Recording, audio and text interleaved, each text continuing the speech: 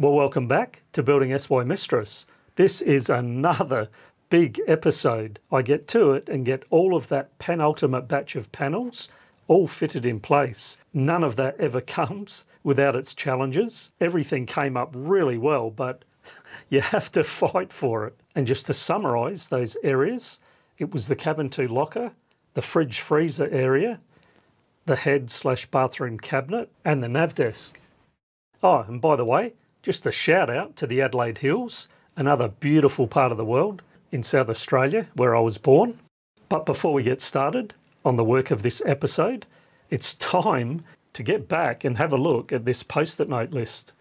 I am going to be able to cross off and remove 4 things, woohoo, which are fit and finish the engine box, fit and finish the heads bathroom cabinet, fit the heads and plumbing, make the cabin 2 front and 4 shelves, make up and fit the main panels for the fridge freezer cabinet. So that's 5 things, and for those who remember, I did kind of put as number 1 the 3 things for the head/bathroom work, so they were all one thing. Now they're kind of broken up a little bit, but the main work in that area is now done. There is a little bit of fine tuning, which I'll come to, but time to remove some notes. So that engine box, pretty much done. The heads cabinet, done. The main head or toilet, done. That cabin 2 locker, done. And the main panels in that fridge freezer cabinet. Now to explain just a couple of details about those things. So the engine box on that job was to fit the struts as well, those gas struts. I haven't gone ahead with that for a couple of reasons, one of which, just from a fitting point of view, there is a bit of a complication there. So what I've done is, I've now got this on a blue colour, and that's going to be one of those that can be sorted out ahead jobs. It doesn't stop me using that box and getting access to the engine. So those struts can wait for the moment. So they're going to go over here on the blue list of jobs. And of course, when it comes to the head/bathroom, getting all that plumbing finished, which really involves just connecting hoses between all the fittings and the parts in there, that's going to come very soon ahead. But there is a bit of work involved in it. So that's got its own little new job there to do. So we're going to add that one back onto the list. The exciting thing for me from this point on, although it might not seem like it, a lot of this work here, with the exception of the V-berth cabinets, really are little jobs to complete them. That for me is very exciting, and I do expect in the videos ahead that you're going to be able to see a lot of little jobs ticked off and completed. So thanks for being patient and listening to the explanations here and joining along, following Building SY Mistress's journeys. And just to ask, if you like this video, please give it a like. Please click the subscribe button if you haven't already. And if you have any questions or would like to leave a comment, please do that below. Now let's get into the work of this episode.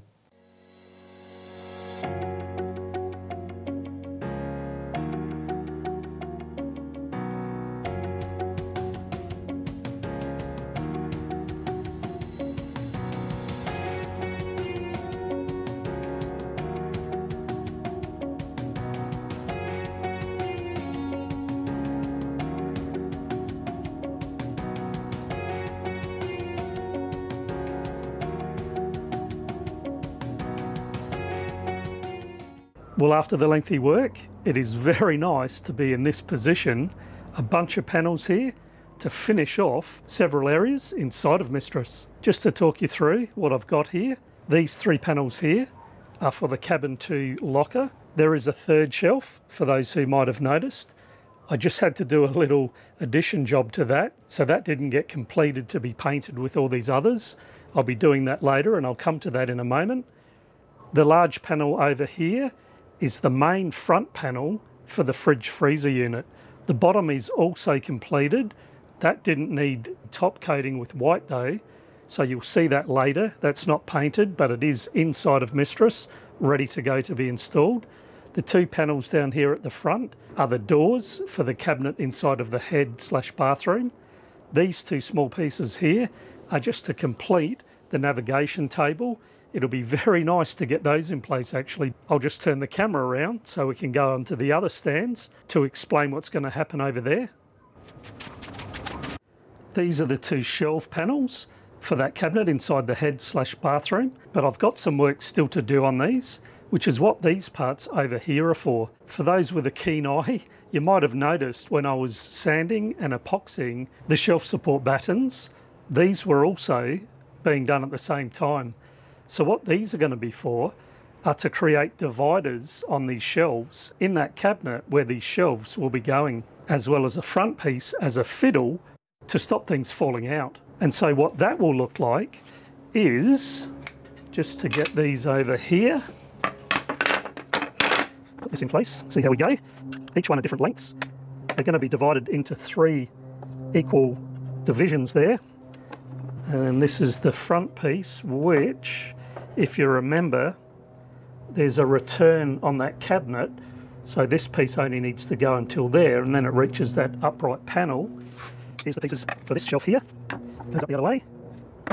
And then that fits in like that. So obviously I haven't measured these or marked where they go exactly. So just to give you a bit of an idea, I think this is going to be a good idea.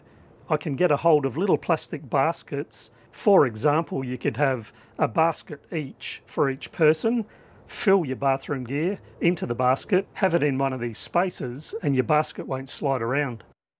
These need to be painted white though, of course. I'm not going to leave them like this. So when I do that shelf for the locker, I'll do all those together at the same time.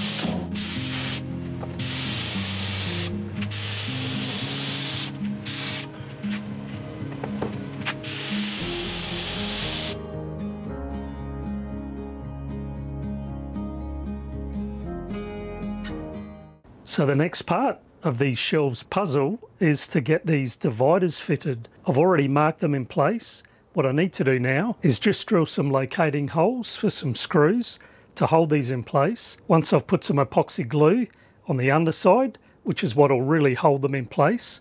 And this front piece here, these ones here, I'm not going to fit those until the shelves are in place, just so that I get them exactly centered on that space that I've allowed there. But this represents the last thing to do with these before they can be fitted.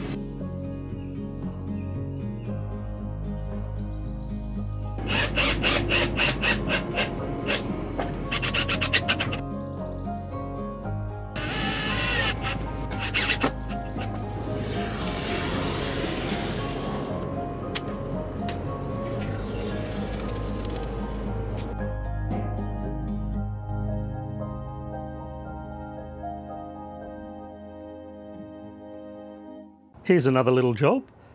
This is the bottom panel for what will be the fridge freezer unit. It's 800 millimeters long, and the way that it will be installed, there's nothing really apart from fixing a little post onto the hull itself. There's nowhere really to sort of break up that distance to support it. So what I've done is I've made up this beam out of rosewood, and the reason is I don't want this to sag over time. So putting this beam in just to support this over time so that that panel won't bow at all, I think is a good idea. I've epoxy coated that, 2 coats of epoxy. Now what I'll do is mix up some epoxy glue and just bond that in place.